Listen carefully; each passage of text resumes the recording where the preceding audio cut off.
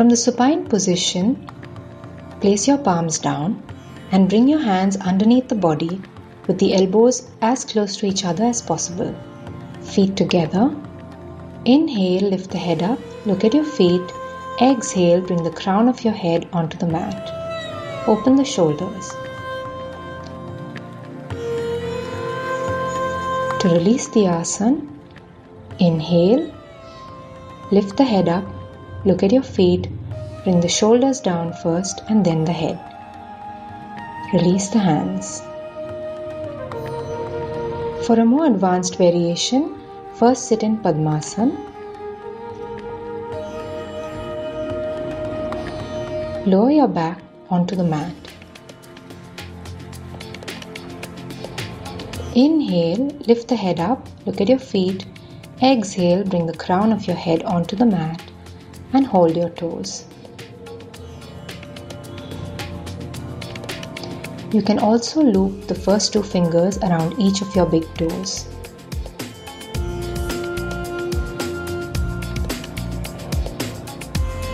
To release the asana, place your hands down. Inhale, lift the head up, bring the shoulders down and finally the head. Release the legs.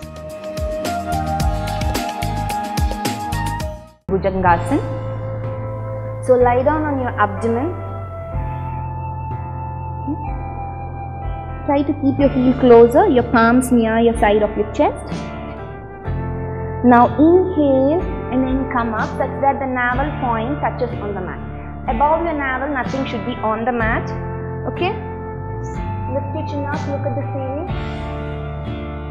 Stay here for 5 breaths.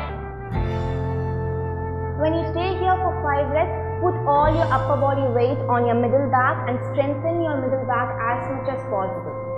And exhale down. Now we'll do one more variation in Bhujangasana. The same thing, inhale and come up such that the navel point touches the mat and gently lift your hands off the mat. Stay here, shift all the body weight towards your lower back and strengthen your lower back. Exhale down. Now gently place your hands down in between your shoulders and your pelvic bone. Open your legs slightly out. Inhale and then come up. Now lift your navel above the ground level. Push your pelvic bone down. Protrude your pelvic bone down and then elbow straight. Push the shoulders back. Drop your neck back and then arch.